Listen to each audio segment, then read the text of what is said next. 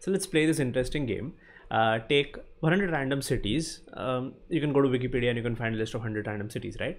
Find their area in square kilometers and find out which number occurs the most as the starting digit of this.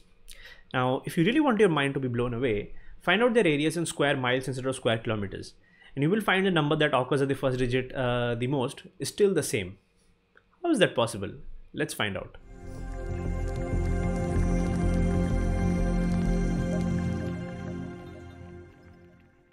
So if you did that little exercise of finding out those digits with which the area of the city starts, if you haven't, I would say you can pause the video and actually go and do that.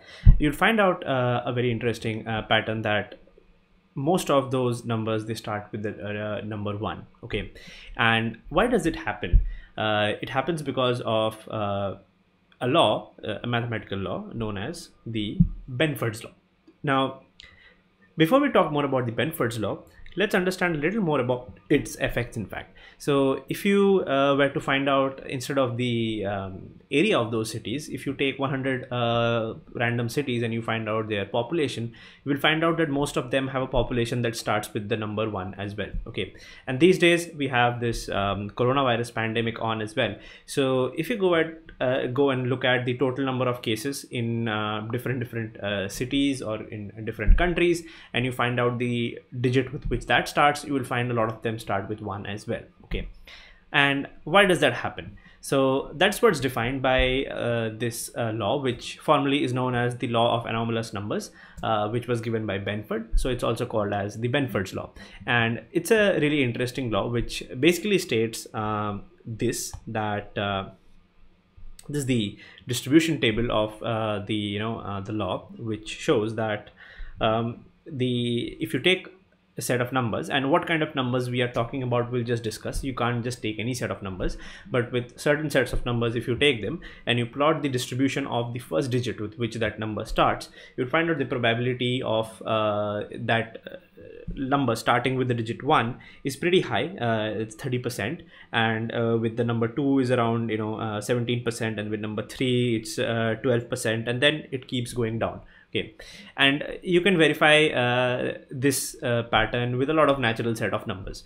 Now, why does that really happen? Let's talk about that. In fact, but before that, let's talk about a lot of applications that this law actually has. So in fact, I saw this TV show recently called Ozark, and then there was this movie, The Accountant. I don't know if you might have seen this movie called The Accountant. It's a nice movie. It's an autistic person who is an accountant, and he finds out that there is a certain fraud that's going on in a company, and he finds that out by seeing that the size of the transactions, he plotted them out, and he sees that they don't follow the Benford's law.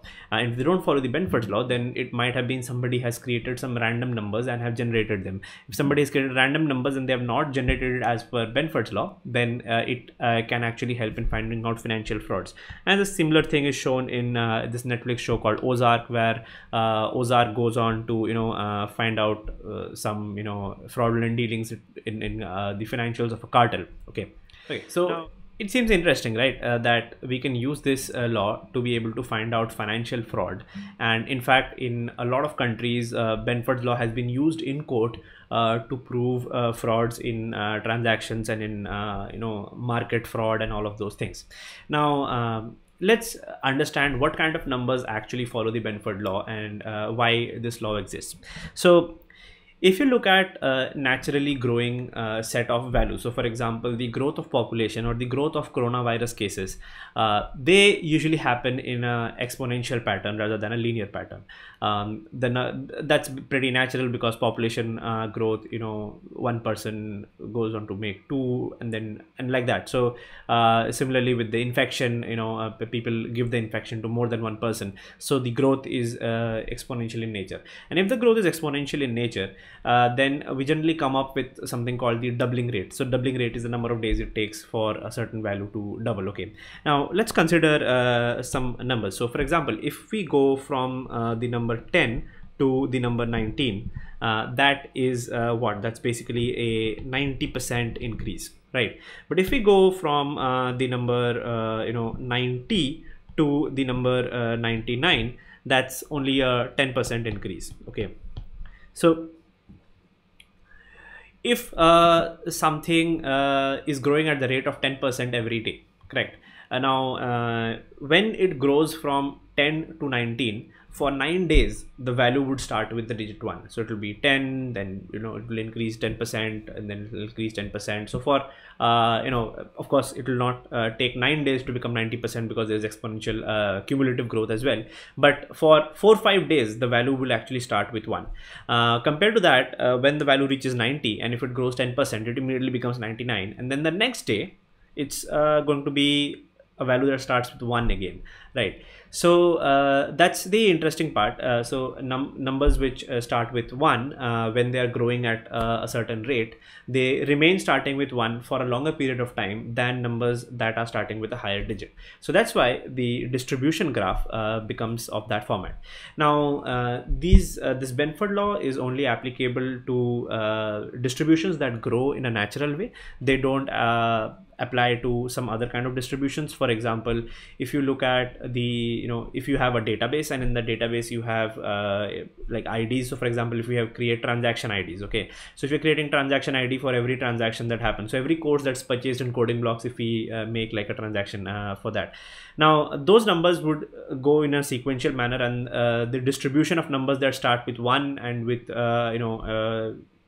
all those numbers, they will they follow Benford's law or not? Can you think of it? Okay, and you would come up with a really interesting answer to that.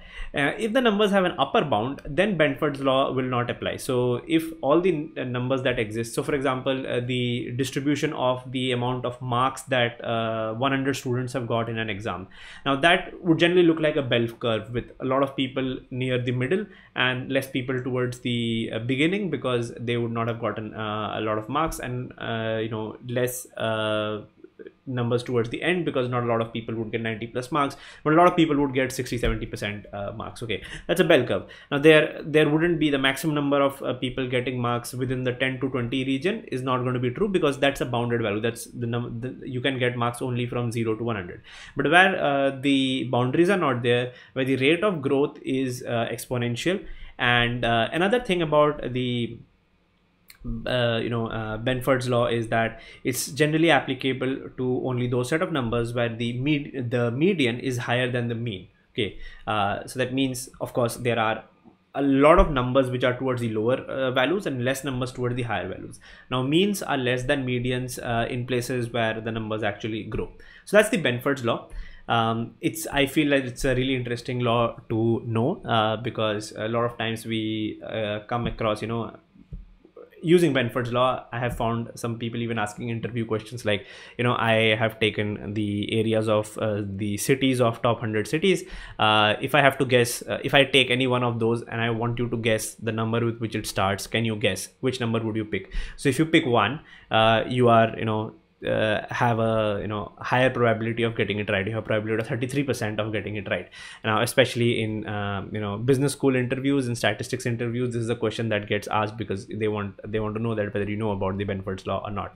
But apart from that, I think from a machine learning perspective and data science perspective as well, if you're taking naturally growing values, we can actually add the Benford's law into our training model, so that if it generates synthetic values, then they are generated keeping Benford's law in mind. So the numbers that are generated don't look like fake numbers, they look like real numbers. And as I said, in financial frauds, a lot of times it is detected that if a set of values don't follow Benford's law, then it's probably not a natural set of values. It's somebody has created fake transactions in that place. Hope that you found that interesting, and if you did not know about Benford's law, now you know that. We'll come back and discuss about more such interesting mathematical laws in some more videos on this channel. If you like that, you can share this video with your friends and subscribe to the channel.